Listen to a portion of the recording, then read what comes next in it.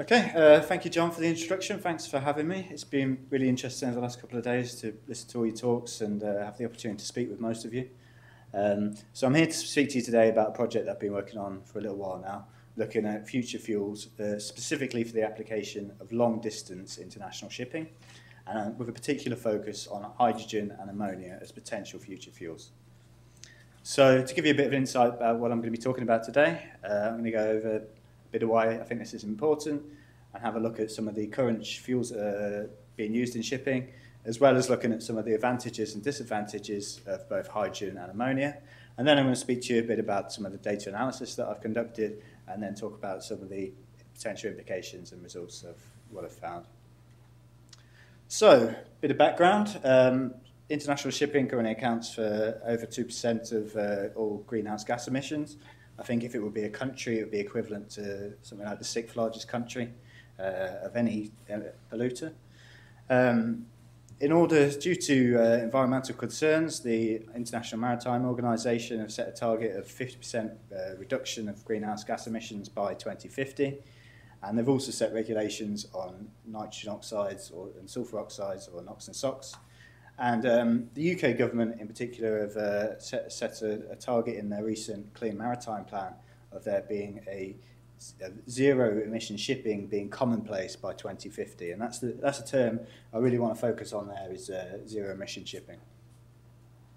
So when I started looking at this project, the aim was initially to review some of the literature that's out there at the moment concerning future shipping fuels, and then to find what we consider to be a typical example of a long-distance vessel and to look at some of the data on that, and then try and run simulations and look at various potential solutions, how we might meet the energy demand of this vessel, and then to try and identify some of the key engineering challenges that might be a concern.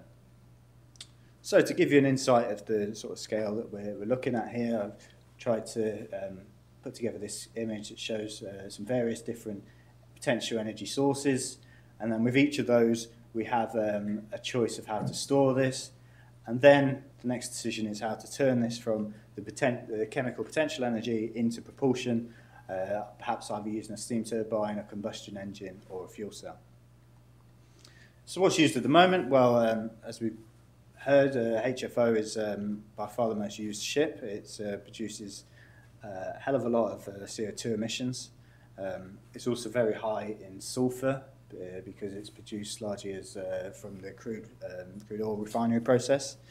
In order to try and meet the recent regulations on SOx, a lot of operators have chosen to fit a scrubber, which is a post-combustion device that can remove some of these SOx from being polluted. However, I think it is worth pointing out here that even though they can reach these regulations, they actually increase the overall energy demand of the ship, therefore increasing CO2 emissions to reduce sulfur oxide. Alternatives to this can be marine diesel oil or desulfurized HFO, which might meet the regulations at the moment, but if we're serious about zero emission shipping or low emission shipping, then the days of HFO are probably numbered. LNG, which by now I think it's safe to say you're reasonably familiar with, but just to clarify just to go over some key points I wanted to make.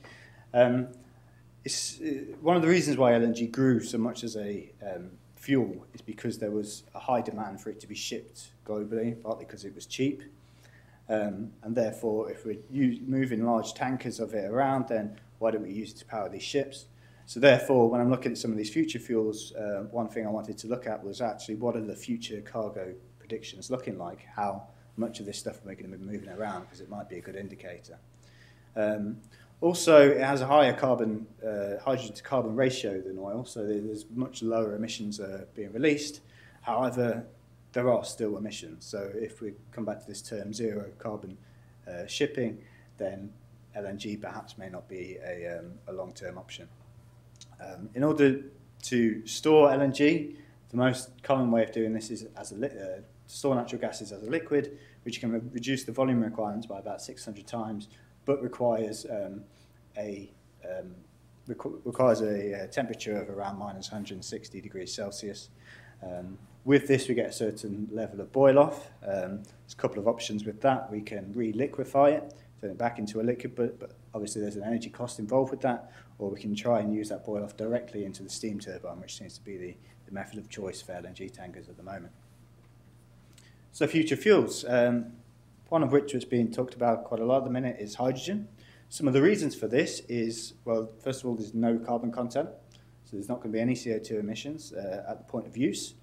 For example, using a PEM fuel cell, the only byproduct would be water. Another advantage is that it's particularly light, which can help the performance of a ship. And it has a high burning rate, meaning that, again, the performance could actually exceed that of the diesel engines that we use at the moment. There are, however, it's safe to say, a number of challenges. First of all, if we're talking about zero emission shipping, then really the supply should be zero emission as well. Most of hydrogen at the minute is made using the process called steam reforming, which primarily uses fossil fuels. However, there's been a lot of advancements in the field of electrolysis in recent years, which operates effectively as a reverse fuel cell and requires only electricity and water as a feedstock. Therefore, if the electricity is provided from renewable sources, then it can then be considered carbon neutral. Refueling time is important in shipping. We don't want to be sitting in a port for ages waiting for it to fill up, and there's plenty of evidence that the refueling time can be comparable to that of diesel. And another point I wanted to make on hydrogen supply is, as I mentioned with LNG, if there's evidence that there's going to be lots of this stuff being moved around, and it's more likely that it will prosper as a fuel. And I wanted to just look at the case study of Japan that estimates by 2030 there's going to be 800,000 hydrogen cars on the road in Japan. And in order to meet this demand, they're going to have to import 5.5 to 11 billion pounds worth of hydrogen every year. So there's definitely a strong case that a lot of this stuff might be moved around. Next big challenge really with hydrogen is how do we store it? There's a few options for this, but there's three of them I looked at in particular were storing it as a pressurized gas, where we'd have pressures up to 700 bar, or keeping it as a liquid like we do with natural gas. But one of the challenges with this, again, is, one of the main challenges of this is the temperature required is much, much lower. So you're looking between 14 and 33 Kelvin. And again, with similar to LNG, there'll be a certain level of boil-off with that. So something we'd have to deal with. And the third option I wanted to look at as well, which is metal hydrides, which is the most effective way of storing hydrogen in terms of volume. This is where hydrogen is bonded to metal, as you can kind of see in this image demonstrated here. This is fantastic in terms of volume, but then you also have the weight of the metal itself to consider. The third option for another thing I wanted to look at in terms of hydrogen is the choice between burning it or using it as a fuel cell. The high flammability means that it's pretty easy to burn, perhaps too easy, but we'll come on to that. But there'd be a bit of a change. The hydrogen generators that we use at the minute would at least need some modification, if not a complete revamp. A fuel cell is a process where you take advantage of the energy stored in the chemical bonds to create electricity, which is the most effective method of extracting energy from hydrogen, but then would require an electric drivetrain. So you're talking about redesigning pretty much most of the ship at this point. Moving on to ammonia. So ammonia has some similar advantages, that it is entirely carbon-free, so there'd be no CO2 emissions. However, it does have a high nitrogen content, so we have to. So the release of nitrous oxides is a concern. There is the potential to fit a post-combustion device like a scrubber, as we did with HFO. But as I've discussed, this can actually increase the energy demand of the ship in total. But one of the main drivers behind ammonia is pretty simple to store. It is much easier than hydrogen, and there is an existing global supply chain, although it's mainly for the fertilizer market at the moment. So I touched on ammonia supply. So there is an existing global supply chain.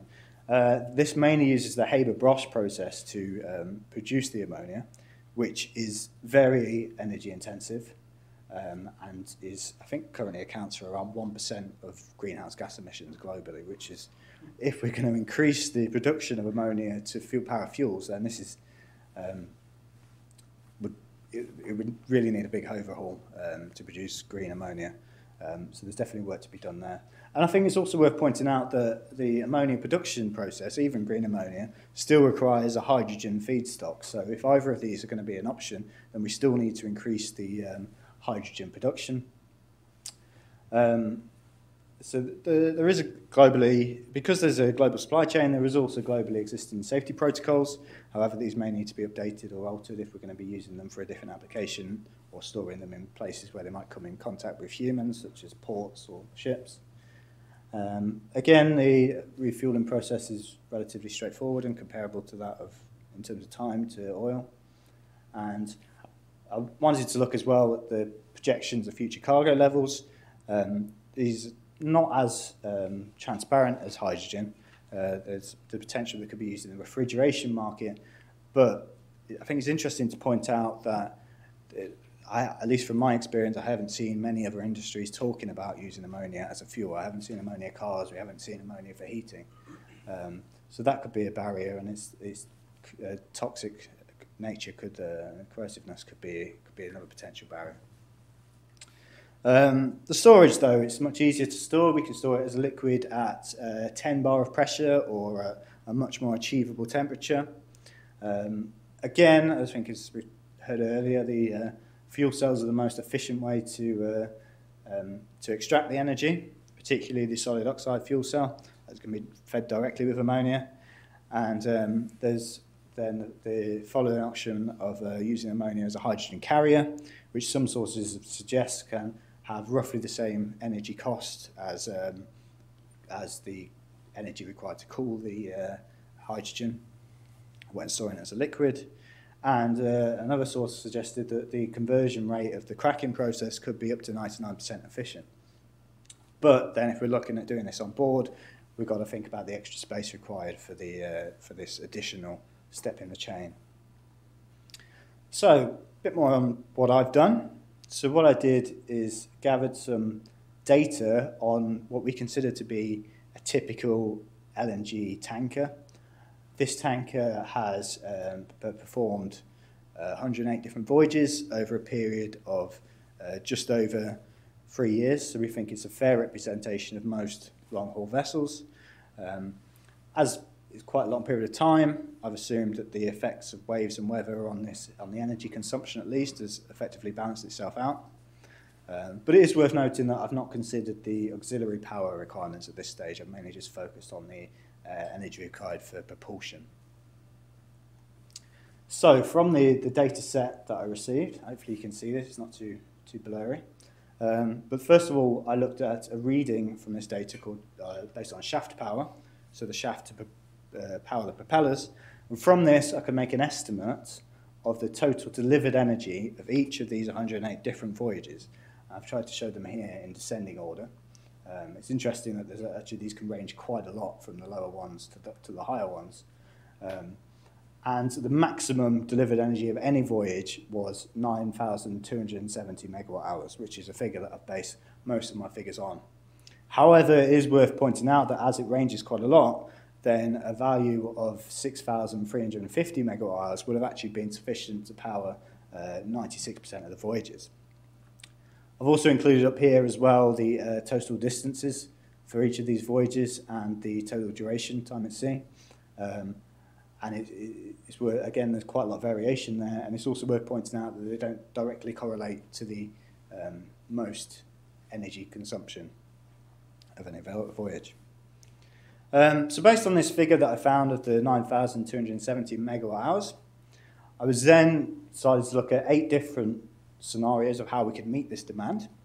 So we have the current fuels of LNG and HFO, and then hydrogen with 3 different storage methods, ammonia or methanol, which I haven't spoken about yet, but it's a further potential future fuel, although it does have a carbon content, so it's debatable whether we could consider that to be a zero emission ship. And also I thought it would be interesting to include batteries, because we're hearing a lot about batteries nowadays, especially in electric vehicles and things like that. From this, I made an estimate of the efficiency of each of these processes, and then used the higher figure to estimate a required input of energy. Then from this, I can make calculations on the required volume, mass, and price of each of these potential options. Now, I appreciate there's a lot of information on this table to take in, so I'm going to go through each of these points in a bit more detail. First of all, I wanted to look at the volume requirements for each of these options. And one thing that stands out here is batteries takes up way too much space. The next highest is hydrogen stored as gas, and the rest are all quite comparable. To put this into context, I wanted to look at the tanker in particular has a backup tank filled with HFO that can provide propulsion. Now, this LNG tanker mainly uses the LNG itself to propel itself, but it also has this backup tank, and I thought because this is not part of the cargo, it's purely for propulsion, then it'd be interesting to compare the size of this tank, as you see highlighted here in the green, to actually the size requirements of these different options. So it could power, if this was filled 88% of the way with HFO, then it could propel even the longest of journeys. But it's interesting, obviously batteries looks far too big at this stage. Ammonia looks quite achievable though. And I think actually hydrogen is often dismissed as having too low a volumetric density. But when we look at these figures, actually I don't think the particularly liquid hydrogen is that unfeasible in terms of having to increase that fuel tank. And even pressurized gas is not inconceivable. So perhaps it shouldn't be dismissed on those grounds at this stage. The next thing I looked at was mass. Again, batteries are way too heavy for this application. And the metal hydrides, because of the extra weight of the metal itself, they're a bit too heavy as well. But I think it's also worth pointing out that the next highest there is ammonia. So this is something that perhaps people don't speak about as much about ammonia, but its gravitational energy density is actually quite low compared to LNG or particularly hydrogen. To put that into context, this could increase the total weight of the vessel by nearly 3% compared to hydrogen, or a couple of percent compared to LNG, or even 1.5% compared to HFO. So that's not negligible. In terms of the cost of the fuels, I've tried to make an estimate of how much this would cost. As you can see, hydrogen, well, you can see first of all batteries again is quite expensive, but so is hydrogen at this stage. However, these calculations were based on if we went to the local gas station and filled up a hydrogen car. So obviously we're going to get more economies of scale. Also, it's worth noting that ammonia is perhaps getting to the point where it might be competitive with HFO. But touching more on hydrogen, as I say, the electrolysis process has advanced considerably in recent years. So this has led to some projections that the cost of electrolysis could be reduced to around 58 pence per kilogram to produce, excluding the electricity cost, and also the amount of electricity required to produce each kilogram is projected to be reduced as well. Therefore, by 2025, my projections suggest that in order to power even the furthest of these journeys, then the cost would only cost around to £260,000 plus the cost of electricity, which I've tried to represent in this graph on the right-hand side there. So this is my initial prediction of the hydrogen cost compared to the current electricity price. And then it's also worth, so you can see already it's starting to look more competitive. And then when you compare that to actually, if we were getting this electricity from, say, a solar farm in Australia, for example, it's likely the electricity we're going to be paying is considerably lower. So at the lower ranges, it shows that hydrogen potentially has could be one of the most economical options that we have available in the not so distant future. So to summarise, emissions from shipping have to be reduced if we're going to meet some of the targets required. If we're serious about zero emission shipping, then the days of oil and gas are probably numbered, unless there's a big advancement in carbon capture and storage, but that's yet to be seen. For this application of long-distance shipping, batteries on their own seem to be impractical. However, that's not. It's worth noting that perhaps they may have a role to play in shorter distance shipping, or perhaps in a hybrid system to help meet peak demand with perhaps in conjunction with a fuel cell. Hydrogen has a lot of promising characteristics, but there are fundamental engineering challenges that need to be addressed before it becomes a reality. However, one point I do want to emphasise is that it shouldn't be dismissed as infeasible purely on the basis of its volumetric density from what I've seen so far. Ammonia has the advantage of being considerably easier to store, but the additional weight requirement from ammonia, as well as the concerns about other pollutants being released, particularly NOx, show that there's still work to be done there.